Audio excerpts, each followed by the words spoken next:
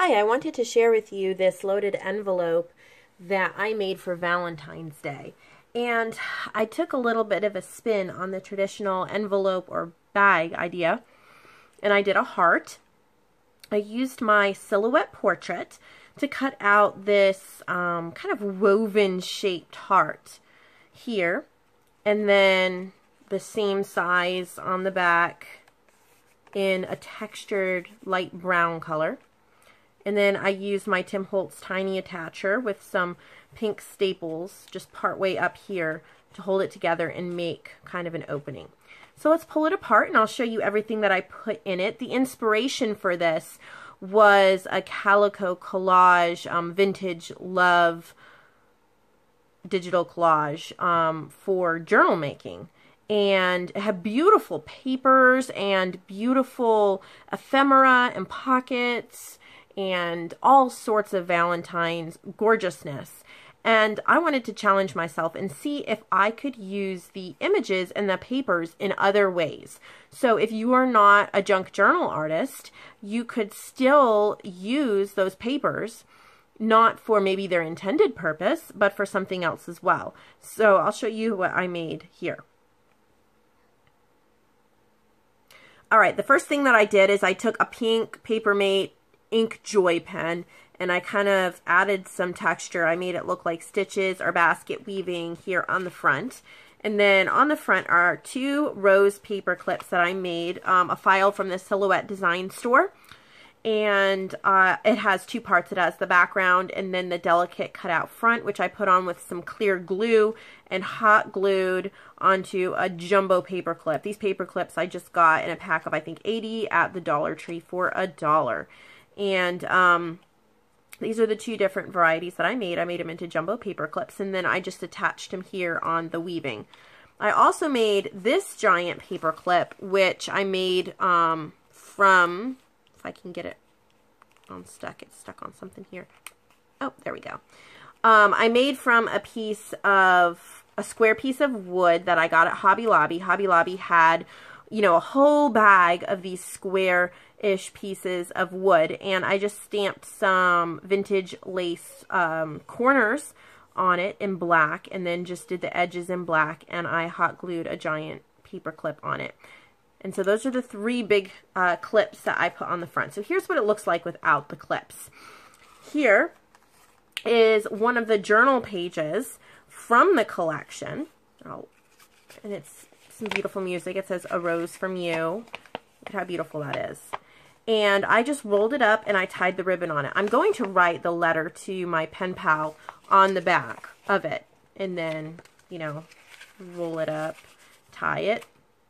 Okay, so that's how I added. That was a journal page and I did that.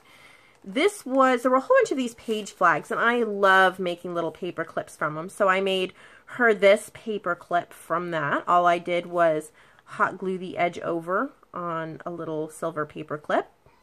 So that's for her. Okay, this here, Red Roses True Love. Roses speak love the whole world through. That's why I said send roses red to you. This little card was part of the collection.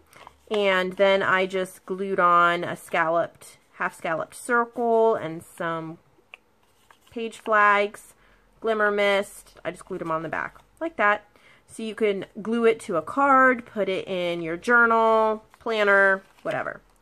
Okay, these tickets here, these were also in the collection, these beautiful tickets.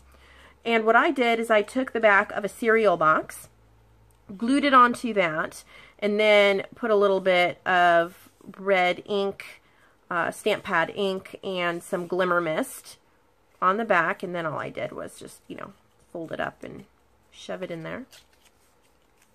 Okay, some Valentine's tickets.